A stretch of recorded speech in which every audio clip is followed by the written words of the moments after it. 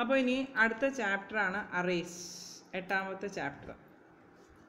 Arrays എന്ന് പറഞ്ഞിട്ടുണ്ടെങ്കിൽ നമ്മൾ ഇതിനു മുൻപ് 5ാമത്തെ ചാപ്റ്ററിൽ വേരിയബിൾസ് എന്താണെന്ന് പഠിച്ചു അല്ലേ.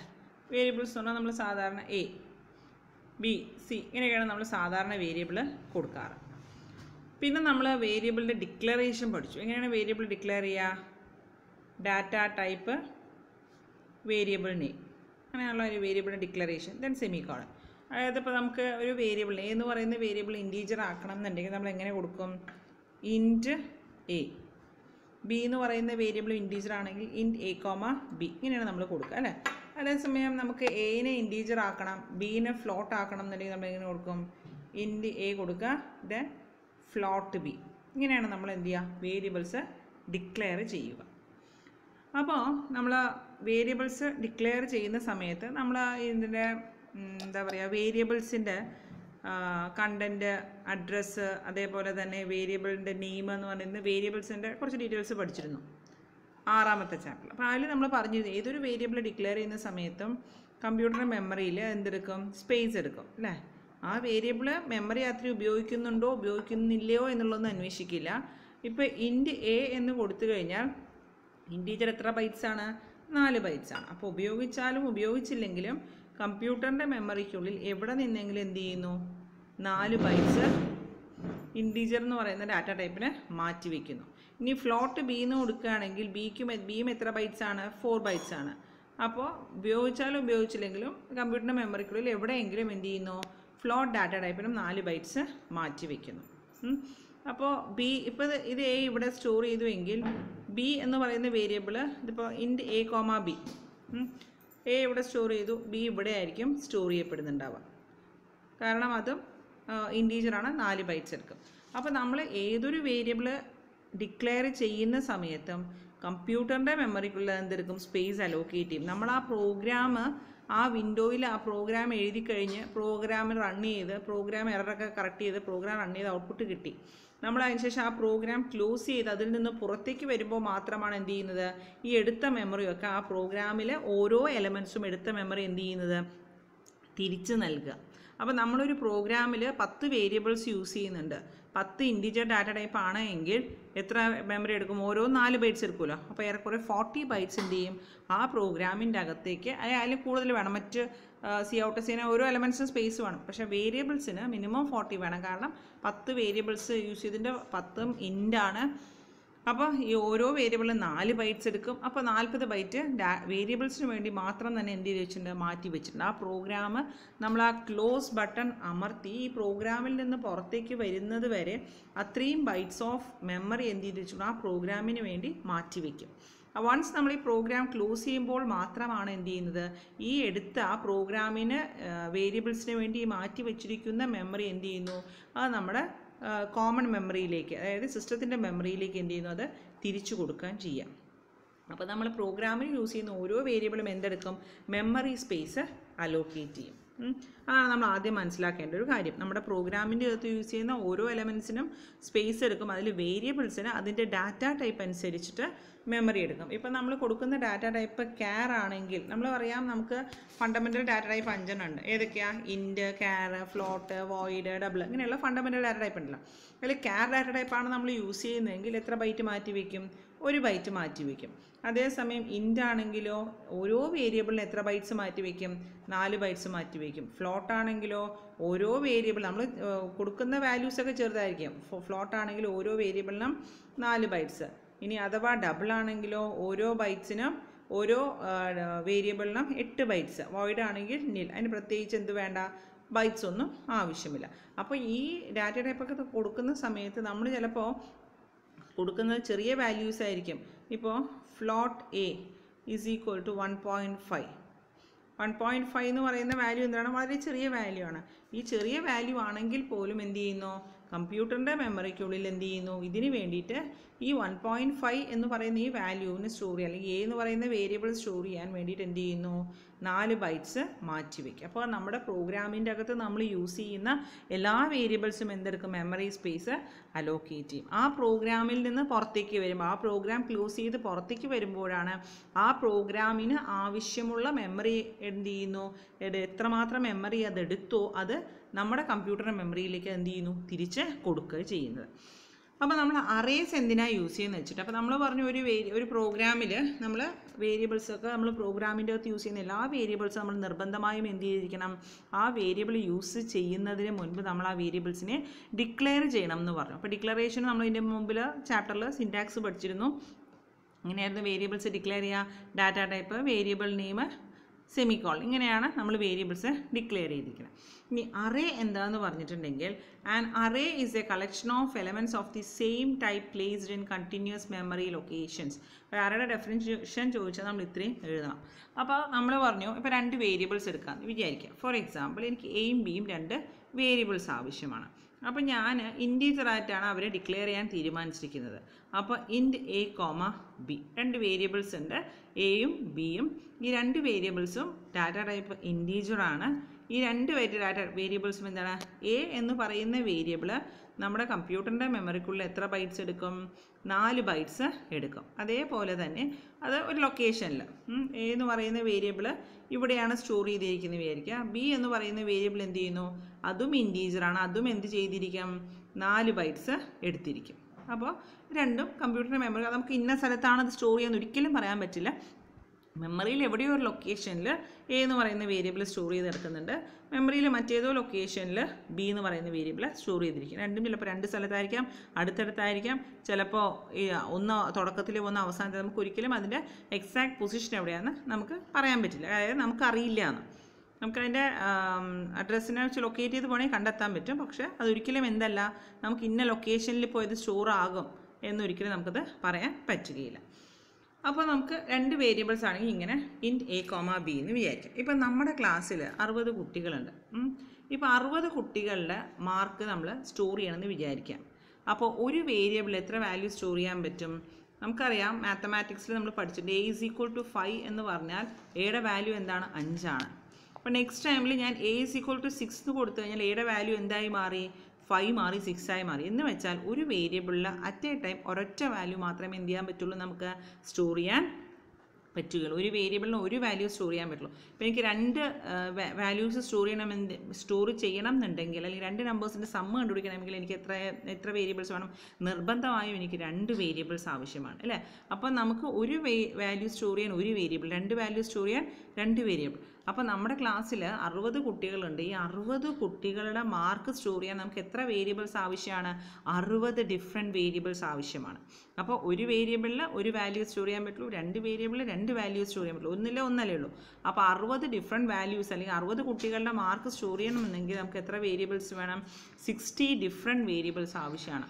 അപ്പോൾ നമ്മൾ എ മുതൽ സെഡ് വരെ കൊടുക്കും. അപ്പോൾ നമ്മൾ എങ്ങനെ കൊടുക്കുക, എല്ലാവരുടെ മാർക്ക് നമ്മൾ ഇൻറ്റീജേഴ്സ് ആയിട്ടാണ് കൊടുക്കണമെന്ന് വിചാരിക്കാം. അപ്പോൾ ഇൻറ്റ് A comma B comma C comma D comma E comma F comma G comma H I J K L M N O P Z എത്തി. സെഡ് എത്തുമ്പോൾ എത്രയേ ആവുള്ളൂ, 26 ആൽഫബറ്റ്സേ ആവുള്ളൂ. നമുക്ക് 60 കുട്ടികളുണ്ട്, അല്ലേ? 26 കുട്ടികളുടെ മാർക്ക് എൻട്രി ചെയ്യാനുള്ള വേരിയബിൾസേ ആയുള്ളൂ. അപ്പോൾ നമുക്ക് ഇനിയും എത്ര പേരുണ്ട്, 26 കഴിഞ്ഞ് പിന്നെയും 34 പേരുടെ മാർക്കും കൂടെ എൻട്രി ചെയ്യണം. അപ്പോൾ പിന്നെയും എന്തുണ്ട്, A1, A2, A3 ഇങ്ങനെ നമ്മൾ പിന്നെയും പോകേണ്ടി വരും. ഇനി അഥവാ ഇതൊക്കെ നമ്മൾ എൻട്രി ചെയ്തു എന്ന് വിചാരിക്കുക. ഇങ്ങനെ നമ്മൾ ബാക്കിയുള്ള വാല്യൂസ് എത്രയാണ്, നമുക്ക് ബാക്കിയുള്ള എത്രയാണ്, 34, A34. നമ്മൾ ഇത്രയും വേരിയബിൾസ് കൊടുത്തു എന്ന് വിചാരിക്കുക. പക്ഷെ ഇത് പ്രോസസ്സ് ചെയ്യുന്ന അത്ര എളുപ്പമാണോ? അല്ല. എന്ന് വെച്ചാൽ നമുക്ക് ആദ്യത്തെ കുട്ടിയുടെ മാർക്ക് എൻട്രി ചെയ്യൂ, സി ഇൻ എ, ഇനി ടോട്ടൽ കണ്ടുപിടിക്കൂ, A + B + C + ഇങ്ങനെയൊക്കെ ചെയ്യുന്നത് എന്തായിരിക്കും, ഒരു ബുദ്ധിമുട്ടുള്ള പ്രോസസ്സാണ്. അപ്പോൾ 1 or 2 വാല്യൂസ് സ്റ്റോർ ചെയ്യാൻ നമുക്ക് 2 വേരിയബിൾസ് മതി, 2 വാല്യൂസ് പ്രോസസ്സ് ചെയ്യാനും നമുക്ക് പ്രശ്നമില്ല. അതേസമയം നമ്മുടെ ക്ലാസ്സിൽ എല്ലാ കുട്ടികളുടെയും മാർക്കിൻ്റെ ടോട്ടൽ കണ്ടെത്തണം ഒരു സബ്ജക്റ്റിൽ. അതായത് ഇപ്പോൾ നമുക്ക് ഇംഗ്ലീഷിൽ 60 കുട്ടികളുടെയും ടോട്ടൽ കണ്ടെത്തണം. ഫിസിക്സിൽ 60 കുട്ടികളെയും ടോട്ടൽ കണ്ടെത്തണം, കെമിസ്ട്രിയിൽ 60 കുട്ടികളെ ടോട്ടൽ. അപ്പോൾ നമുക്ക് എന്ത് വേണം, 60 ഡിഫറെൻറ്റ് വേരിയബിൾസ് ഉണ്ട്. കാരണം ഒരു കുട്ടിയുടെ വാല്യൂ സ്റ്റോർ ചെയ്യാൻ ഒരൊറ്റ വേരിയബിളിനെ പറ്റുകയുള്ളൂ. അപ്പോൾ 60 കുട്ടികളുടെ മാർക്ക് സ്റ്റോർ ചെയ്യണമെങ്കിൽ 60 ഡിഫറെൻറ്റ് വേരിയബിൾസ് ആവശ്യമായിട്ട് വരും. അങ്ങനെ ഈ 60 വേരിയബിൾസ് ഡിഫറെൻറ്റ് വേരിയബിൾസ് പ്രോസസ്സ് ചെയ്യുന്ന ഇറ്റ് ഇസ് നോട്ട് എ എളുപ്പമുള്ള പണിയല്ല, ഇറ്റ് ഇസ് എ tedious ജോബാണ്. അപ്പോൾ നമ്മൾ ഓട്ടോമാറ്റിക്കലി എന്ത് ചെയ്യുന്നു, നമുക്ക് ഇതിനെ നമ്മളെ സഹായിക്കുന്ന ഒരു കോൺസെപ്റ്റാണ് അറേ എന്ന് പറയുന്നത്. ഇതിനു മുമ്പ് നമ്മൾ അറേ പറഞ്ഞിട്ടുണ്ട്. Array is an example of derived data type. Derived data ടൈപ്പിന് എക്സാമ്പിളായിട്ട് നമ്മൾ അറേനെ പറഞ്ഞിരുന്നു. എന്താണ് ഡിറൈവ്ഡ് ഡാറ്റ ടൈപ്പ് എന്ന് പറഞ്ഞിട്ടുണ്ട് എങ്കിൽ ഫണ്ടമെൻ്റൽ ഡാറ്റ ടൈപ്പിൽ നിന്ന്, ഫണ്ടമെൻ്റൽ ഡാറ്റ ടൈപ്പ് ഏതൊക്കെയാണ്, നമ്മുടെ 5 എണ്ണമാണ്. ഏതൊക്കെയാണ്, ഇൻറ്റ്, ക്യാർ, ഫ്ലോട്ട്, വോയിഡ്, ഡബിള്. ഈ 5 എണ്ണമാണ് ഫണ്ടമെൻ്റൽ ഡാറ്റ ടൈപ്പ്. ഈ ഫണ്ടമെൻ്റൽ ഡാറ്റ ടൈപ്പിൽ നിന്നും ഡിറൈവ് ചെയ്ത ഡാറ്റ ടൈപ്പുകളെയാണ് നമ്മൾ എന്തെന്ന് പറയുന്നത്, ഡിറൈവ്ഡ് ഡാറ്റ ടൈപ്പുകൾ എന്ന് പറയുന്നത്. അപ്പോൾ ഫണ്ടമെൻ്റൽ ഡാറ്റ ടൈപ്പിൽ നിന്നും ഉണ്ടാക്കിയ ഡാറ്റ ടൈപ്പ് ആയതുകൊണ്ടാണ് അതിന് എന്തെന്ന് പറയുന്നത്, ഡിറൈവ്ഡ് ഡാറ്റ ടൈപ്പ് എന്ന് പറയുന്നത്. ആ ഡിറൈവ്ഡ് ഡാറ്റ ടൈപ്പാണ് ആര്, അറേ. അപ്പോൾ array is A derived data type because it is derived from the fundamental data type. Fundamental data ടൈപ്പിൽ നിന്ന് നമ്മൾ അതിനെ ഉണ്ടാക്കിയത് കൊണ്ടാണ് അതിനെന്തെന്ന് പറയുന്നത്, ഡിറൈവ്ഡ് ഡാറ്റ ടൈപ്പ് എന്ന് പറയുന്നത്. അപ്പോൾ അറേയുടെ യൂസ് എന്താണെന്ന് വെച്ചിട്ടുണ്ടെങ്കിൽ, array is A collection of elements of the same type placed in continuous memory location. Arrays are used to store a set of values of the same type under a single variable name. അതായത് ഒരു വേരിയബിളിൽ കൂടി, ഇപ്പം നമുക്ക് 2 values ഉണ്ട്. 2 values store ചെയ്യാൻ നമ്മൾ എത്ര വേരിയബിൾസ് വേണമെന്ന് പറഞ്ഞു, 2 വേരിയബിൾസ് വേണം, എയും ബിയും. 2 ഇൻറ്റീജേഴ്സ് ആണെന്ന് പറഞ്ഞു. എനിക്ക് 10 വാല്യൂസ് സ്റ്റോർ ചെയ്യണമെന്ന് വിചാരിക്കാം. അപ്പോൾ നമുക്ക് അവിടെ എന്ത് യൂസ് ചെയ്താൽ മതി, ഒരൊറ്റ വേരിയബിൾ യൂസ് ചെയ്താൽ മതി. എന്ന് വെച്ചാൽ ഒരു വേരിയബിളിൻ്റെ സഹായത്തോടെ ഒന്നിൽ കൂടുതൽ വാല്യൂസ് സ്റ്റോർ ചെയ്യാൻ വേണ്ടി യൂസ് ചെയ്യുന്ന ഒരു കോൺസെപ്റ്റാണ് അറേസ്. എന്ന് വെച്ചാൽ ഒരൊറ്റ, നമ്മളിവിടെ 2 വാല്യൂസ് സ്റ്റോർ ചെയ്യാൻ 2 വേരിയബിൾസ് യൂസ് ചെയ്തിരുന്നുവെങ്കിൽ അറേസ് എന്ന് പറഞ്ഞിട്ടുണ്ടെങ്കിൽ ഒരു വേരിയബിളിൻ്റെ സഹായത്തോടെ നമുക്ക് എത്ര വാല്യൂസ് വേണമെങ്കിലും കൊടുക്കാം, എത്ര വാല്യൂസ് വേണമെങ്കിലും സ്റ്റോർ ചെയ്യാം. അതിനുവേണ്ടി യൂസ് ചെയ്യുന്ന ഒരു കോൺസെപ്റ്റാണ് അറേസ്. എന്ന് വെച്ചാൽ ഇപ്പോൾ എ ഓഫ് 10 എന്ന് പറഞ്ഞിട്ടുണ്ട് എങ്കിൽ ഇവിടെ എത്ര വേരിയബിൾ നമ്മൾ യൂസ് ചെയ്തു, ഒരൊറ്റ വേരിയബിൾ, എന്നൊരൊറ്റ വേരിയബിൾ എവിടെയുള്ളൂ. പക്ഷേ ഇതിൻ്റെ സ്ക്വയർ ബ്രാക്കറ്റിനുള്ളിൽ നമ്മളൊരു 10 എന്ന് കൊടുത്തിട്ടുണ്ട്. അതിൻ്റെ അർത്ഥം എന്താണെന്ന് വെച്ചാൽ ഈ എ എന്ന് പറയുന്ന വേരിയബിളിൽ നമുക്ക് 10 വാല്യൂസ് സ്റ്റോർ ചെയ്യാൻ പറ്റും. എ ഓഫ് 10 അല്ലെങ്കിൽ A10 എന്ന് പറഞ്ഞാൽ എ സ്ക്വയർ ബ്രാക്കറ്റാണ്. എ ഓഫ് 10 എന്ന് പറഞ്ഞിട്ടുണ്ടെങ്കിൽ ഈ എ എന്ന് പറയുന്ന ഒരൊറ്റ വേരിയബിൾ നമ്മൾ യൂസ് ചെയ്തിട്ടുള്ളൂ. ഈ ഒരൊറ്റ വേരിയബിളിൻ്റെ സഹായത്തോടെ നമുക്ക് എത്ര വാല്യൂസ് സ്റ്റോർ ചെയ്യാം, 10 വാല്യൂസ് സ്റ്റോർ ചെയ്യാം. എങ്ങനെയെന്ന് വെച്ചാൽ ആദ്യത്തെ വാല്യൂ എ ഓഫ് 0, രണ്ടാമത്തത് എ ഓഫ് 1, മൂന്നാമത്തത് എ ഓഫ് 2, നാലാമത്തത് എ ഓഫ് 3 എക്സെട്ര ടിൽ ഏത് വരെയാണ്, എ ഓഫ് 9. എ ഓഫ് 10 ഇല്ല, എ ഓഫ് 10 ആയി കഴിഞ്ഞാൽ 11 വാല്യൂസ് ആണ്. കാരണം ഇത് സ്റ്റാർട്ട് ചെയ്തിരിക്കുന്നത് ഏത് മുതലാണ്, എ ഓഫ് 0 മുതൽ. അപ്പോൾ എ ഓഫ് 0 മുതൽ എ ഓഫ് 9 വരെ എത്ര വാല്യൂസ് ഉണ്ട്, 10 വാല്യൂസ് ഉണ്ട്. ഇങ്ങനെയാണ് നമ്മൾ എന്ത് യൂസ് ചെയ്യുന്നത്, അറേസ് യൂസ് ചെയ്യുക. അപ്പോൾ അറേസ് എന്ന് പറഞ്ഞിട്ടുണ്ടെങ്കിൽ ഇത് അവിടെ നമ്മൾ പറഞ്ഞ പോലെ arrays R use to store A set of values of the same type under A single variable name. ഒരു സിംഗിൾ വേരിയബിളിൻ്റെ സഹായത്തോടെ ഒരേപോലെയുള്ള വാല്യൂസ് സ്റ്റോർ ചെയ്യും. എന്താണ് ഈ ഒരേപോലെയുള്ള വാല്യൂസ്? പിന്നെ നമുക്ക് അതിൻ്റെ ഡിക്ലറേഷൻ ഒന്ന് പറയാം. എങ്ങനെയാണ് അറേ ഡിക്ലെയർ ചെയ്യുകയെന്ന്. സാധാരണ വേരിയബിൾസ് എങ്ങനെയാണ് നമ്മൾ ഡിക്ലെയർ ചെയ്യുക, ഡാറ്റ ടൈപ്പ്, വേരിയബിൾ നെയിം, സെമിക്കോളനാണ്. അതായത് എ എന്ന് പറയുന്ന വേരിയബിൾ എങ്ങനെ ഡിക്ലെയർ ചെയ്യുക, ഇൻറ്റ് എ. ഇങ്ങനെയാണ് സാധാരണ വേരിയബിൾസ് ഡിക്ലെയർ ചെയ്യുക. അതേസമയം അറേ എങ്ങനെയാണ് ഡിക്ലെയർ ചെയ്യുകയെന്ന് വെച്ചിട്ടുണ്ടെങ്കിൽ data type, variable name, square bracket നമ്മൾ എന്ത് കൊടുക്കണം, സൈസ് കൊടുക്കണം. ഇങ്ങനെയാണ് നമ്മൾ എന്ത് ഡിക്ലെയർ ചെയ്യുന്നത്, അറേസ് ഡിക്ലെയർ ചെയ്യുന്നത്. എന്ന് വെച്ചാൽ സാധാ വേരിയബിൾ ഡിക്ലെയർ ചെയ്യുമ്പോൾ ആരുണ്ടാവും, ഡാറ്റ ടൈപ്പും ഉണ്ടാവും, വേരിയബിൾ നെയിം. ഇനി അതിൻ്റെ കൂടെ ആരും കൂടെ ഉണ്ടെന്നേ ഉള്ളൂ, ഒരു സ്ക്വയർ ബ്രാക്കറ്റ്. ഇപ്പോൾ സ്ക്വയർ ബ്രാക്കറ്റിൽ എന്ത് ചെയ്തു, എ ഓഫ് 10 എന്ന് കൊടുത്തു കഴിഞ്ഞിട്ടുണ്ടെങ്കിൽ അതിൻ്റെ അർത്ഥം എന്താണ്, എ എന്ന് പറയുന്ന ഒരു വേരിയബിളിൻ്റെ സഹായത്തോടെ നമുക്ക് എത്ര വാല്യൂസ് സ്റ്റോർ ചെയ്യാൻ പറ്റും, 10 വാല്യൂസ് സ്റ്റോർ ചെയ്യാൻ പറ്റും. ഈ 10 വാല്യൂസിൻ്റെയും ഡാറ്റ ടൈപ്പ് എന്തായിരിക്കും, ഇൻറ്റീജർ ആയിരിക്കും. അതാണ് ഇൻ എ ഓഫ് 10 എന്ന് പറയുന്നത്. അപ്പോൾ നമ്മളിതിനെ പറഞ്ഞ ലൈനിലേക്ക് പോവാം. And array is A collection of elements of the same type. അതവിടെ പറഞ്ഞിട്ടില്ല. Arrays R use to store A set of values of the same type under A single variable name. Arrays R use to store A set of values. ഒരു set of values, ഇവിടെ നമുക്ക് എത്ര values store ചെയ്യാൻ പറ്റും, 10 values store ചെയ്യാൻ പറ്റും. ഒരേ ടൈപ്പാണ്. ഒരേ ടൈപ്പ് എന്ന് പറഞ്ഞാൽ ഈ 10ൻ്റെ ഡാറ്റ ടൈപ്പ് എന്ത് തന്നെ ആയിരിക്കും, ഇൻറ്റീജർ ആയിരിക്കും. Under A single variable name. Under A single variable name എന്ന് പറഞ്ഞാൽ എന്താണ്? ഒരൊറ്റ വേരിയബിളിൻ്റെ സഹായത്തോടെ. ഇവിടെ ഏത് വേരിയബിളുള്ളത്? എ എന്ന് പറയുന്ന ഒരൊറ്റ വേരിയബിളിൻ്റെ സഹായത്തോടെ എന്ത് ചെയ്യുന്നു? ഒരേ തരത്തിലുള്ള ഡിഫറെൻറ്റ് വാല്യൂസ് സ്റ്റോർ ചെയ്യാൻ പറ്റും. ഇപ്പോൾ നമ്മൾ ഇൻറ്റ് എ ഓഫ് 100 എന്ന് കൊടുത്തു എന്ന് വിചാരിക്കുക. എത്ര വാല്യൂസ് സ്റ്റോർ ചെയ്യാൻ പറ്റും? 100 വാല്യൂസ് സ്റ്റോർ ചെയ്യാൻ പറ്റും. ഈ 100 വാല്യൂസിൻ്റെയും ഡാറ്റ ടൈപ്പ് എന്തായിരിക്കും? ഇൻറ്റീജർ ആയിരിക്കും. നമുക്ക് കൊടുക്കാൻ പറ്റുന്ന എല്ലാ വാല്യൂസ് എന്ത് ഡാറ്റ ടൈപ്പ് ആയിരിക്കും? ഇൻറ്റീജേഴ്സ് ആയിരിക്കും.